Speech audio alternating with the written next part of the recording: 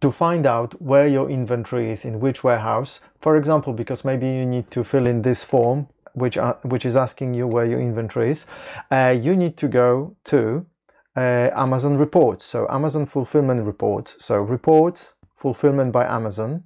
You will get to this page. Then you need to click show more and simply click on daily inventory history. So here we go. And now we've got two options. We can either have a look at what's generated here, or we can click on download and generate a report and then download it. Now I want you to pay attention to this thing. It says last day yesterday, or last 3 days, last 7 days, and so on. It doesn't say 3 days ago or 7 days ago.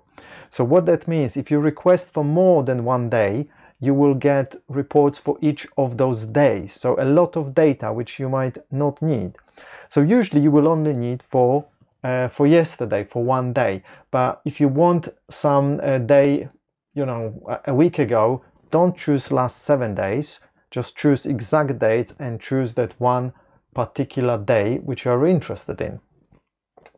And then you can download the report. Once you request the report, you can download it and open it in, for example, Excel or any text viewer and have a look there, or open in a text viewer and then paste it into Excel or any other software program you want. So let's now find out what it really looks like. So these are so this is my inventory basically and history, and you can see the fulfillment center is WRO2, which stands for Wrocław. Wrocław is the city where the warehouse is located, or at least in the vicinity, and it's sellable and it's in Poland. And then we can see PRG, it's probably Prague, and the Czech Republic, and so on. I think this might be a Poland, Poznań, Lille. This is in France.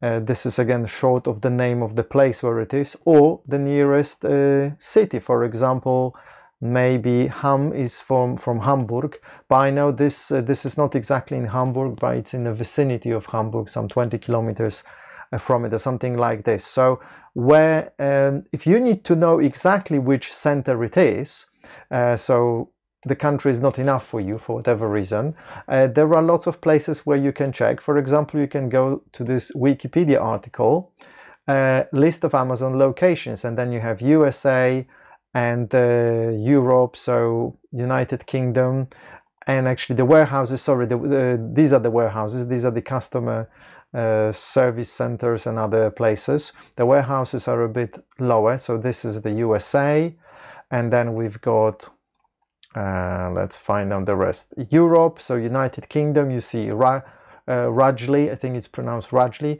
BHX1, for example, Coventry, X4, Rugby, BHX5, and so on and so on. Germany, Poland. By the way, Amazon does not operate in Poland as such, but it has warehouses there. So Poznań, Wrocław, Szczecin, Kołbaskowo, Katowice, Sosnowiec, Italy, and so on and so on. So if you need any help with this or anything else on Amazon, simply contact me. My details are below. My email, kamil@outletshop.co.uk.